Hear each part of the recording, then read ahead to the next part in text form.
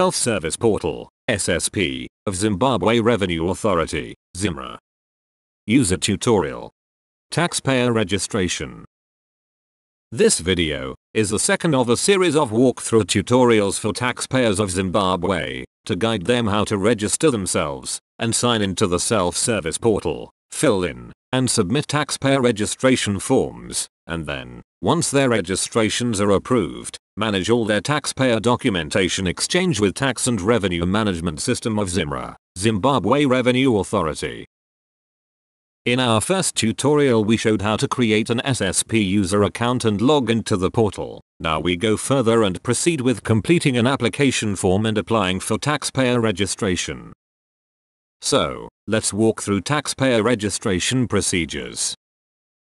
Launch your internet browser, preferably Google Chrome or Mozilla Firefox, and navigate to the login page of the self-service portal. When login page opens, enter your username and password. Click Login. The welcome page of the self-service portal opens. Here you have time-saving shortcuts links to various types of taxpayer registration forms. Some forms appear immediately, as in case of individual registration.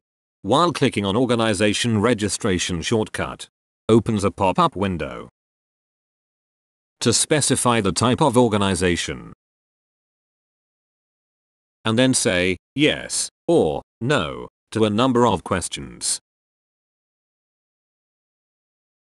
Meanwhile, all these shortcuts direct you to the taxpayer registration module, present in the navigation menu, unless you haven't shifted to a taxpayer account.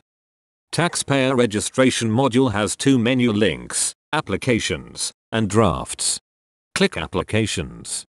The Applications web page lists all taxpayer registration forms you have personally completed and sent for official approval. Some of them are merely submitted, others are rejected or returned, and there may also be applications that are eventually approved. There are a number of parameters you may set or specify to search for a submitted application. Obviously, if it is your first login to the self-service portal, or you haven't yet submitted any taxpayer registration form, the search will return no results. To start completing a taxpayer registration form, click on the New Application button. The New Application window pops up. Click upon the Expand arrow. Then select the taxpayer registration form from the drop-down menu. In most cases of taxpayer registration forms, you may need to say yes or no to a number of questions. When all done, click Open. The required form of taxpayer registration opens. Taxpayer registration forms, applications, consist of a number of expandable sections, such as general details, or personal details, address details, contact details, public officer details, etc. Depending on a taxpayer type, these expandable sections, as well as their contents, vary. To expand or collapse these sections, click the up or down arrows.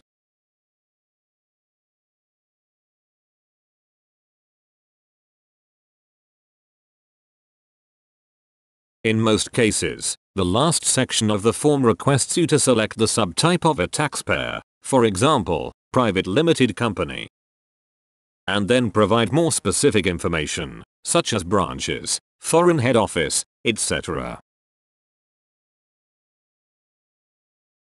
If you feel necessary, you may attach an electronic document to your application.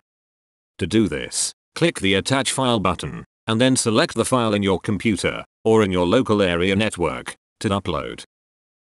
Fill out the application form carefully.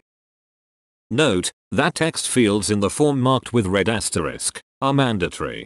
To finish your current work, you can click upon the Save Draft button if the document is still incomplete, or it needs further reviewing. Later on, you can open this document for editing by visiting the Drafts web page of the Taxpayer Registration module.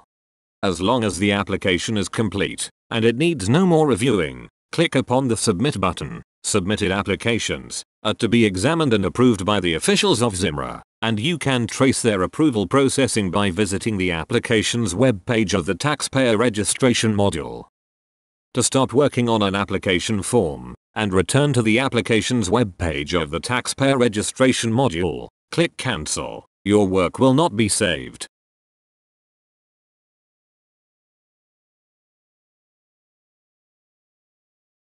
That's it. We have demonstrated the steps of the immediate first task. You will definitively proceed after creating an SSP user account, that is completing the correct application form on your own behalf, and then applying for taxpayer registration. Thanks for watching.